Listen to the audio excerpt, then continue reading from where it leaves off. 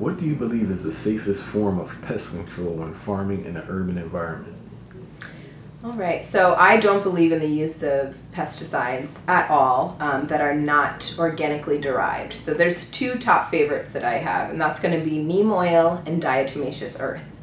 Neem oil is actually made from the neem seed, which is a tree. It comes from a tree. It's an evergreen tree. And we're able to extract the oil from those seeds and dilute it with water and spray different plants. There's some plants and some herbs that you're not going to want to spray with neem oil for certain reasons, but it does really good with things like mildew. It's also a fungicide, so if you're dealing with fungus on the leaves of your plants, and it's also going to deter things like a tomato hornworm, things like the white fly, aphids, pests that are super common in household gardening and large-scale farming. And it's an all-natural way that you can just spray the plants safely and then consume safely after they've been harvested and washed. Diatomaceous earth works a little differently. It's actually made from these super fascinating organisms called diatoms. And diatoms are aquatic organisms. When they die, their exoskeleton is what's left behind, and it's what we know in the modern day, it's called silica. So we use this, it's a powder, and it looks like clay. We mix that with water, and we'll spray our plants with it. Certain plants do better with diatomaceous earth because it's going to help deter pests that have a harder exoskeleton. So identifying what the pests you're managing are is really important before you choose your organic means of an herbicide. Jumping back to the neem, what plants don't do well with neem, so viewers know? Sure, yeah. So some of like the softer leaf herbs like basil, oregano, I wouldn't use neem oil on. Sometimes it can be harsher on the actual plant skin as well, with the sun as well, burning it. I would steer away from using neem oil on those herbs. What things grow well in your area that you use? Oh, a lot grows well. We have super sacred land in the heart of North Philadelphia. Some of our most popular things that we grow that thrive are collards. We grow a variety of collards. This year we grew green glazed collards.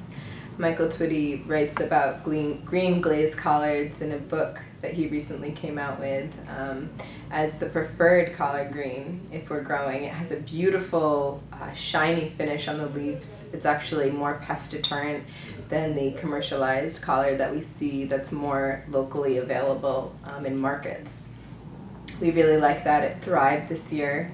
Kale thrives in our land. We do curly kale, red Russian kale, dino or lacinato kale, tomatoes, peppers, basil, oregano, even corn. We grow a variety of corn. Right now we're growing some purple Peruvian corn specifically to harvest the antioxidant properties that are found in that purple expression through anthocyanins. Yeah. So when the corn itself comes to fruition, we'll take the whole cob and dry it and grind that up into a powder, which you can then use in smoothies, etc.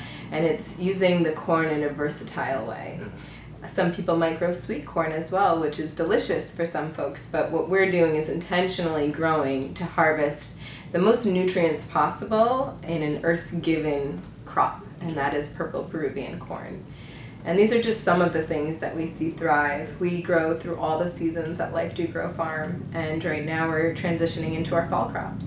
Since fruits have pores, right, like the human skin absorb what's put on them, is it possible to rid fruits of harmful pesticides?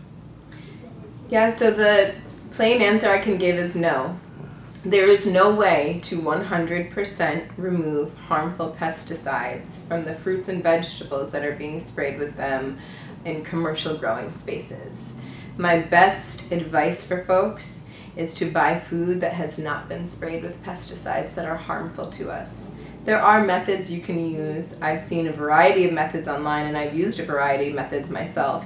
You can take about 2 tablespoons of baking soda and mix that with water. I'm not sure the exact ratio, but let's say 2 tablespoons to 2 cups, and then you can increase that depending on how much fruit you have to wash. You can use things like apple cider vinegar. I've seen that as well for washing the fruit.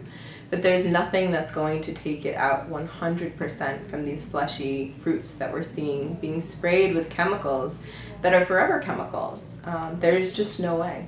And for viewers, can you clearly explain what fleshy fruits are?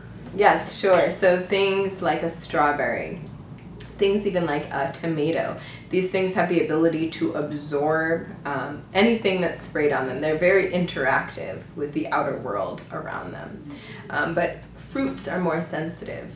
So when we think of things like berries, they have a very thin skin compared to something with a shell, like a nut or something like that. All of these things grow, but the way they're protected from their outer environment is different. And things like fruits, the bugs and the pests they love the most, they're the most easily accessible for them as well. So these harmful pesticides are trying to deter the bugs from even biting through that flesh.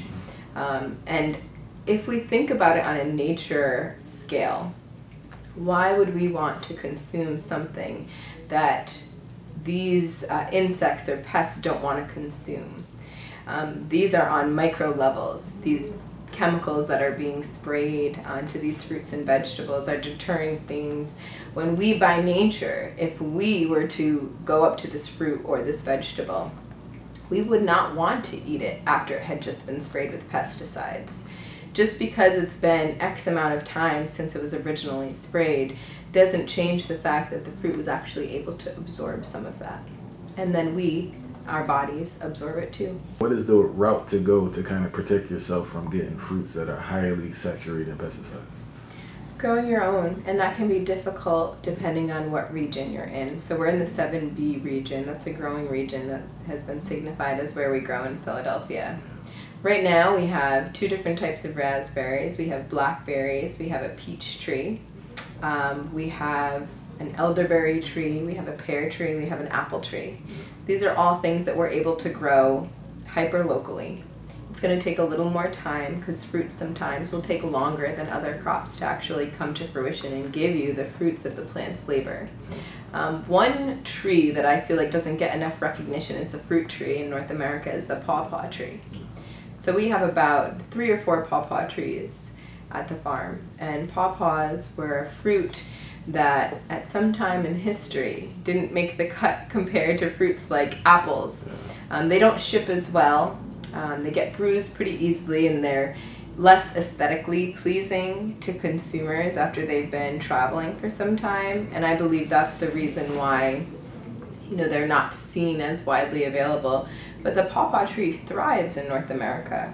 And when we think about what our ancestors were growing and eating in this land, the folks indigenous to this land we're on now in Lenape-Hoking, the pawpaw tree was a pivotal fruit for them to honor and know was a sacred tree that would always provide fruit for them to then eat. So also looking into what fruits are hyper-local to your environment naturally and choosing to eat them.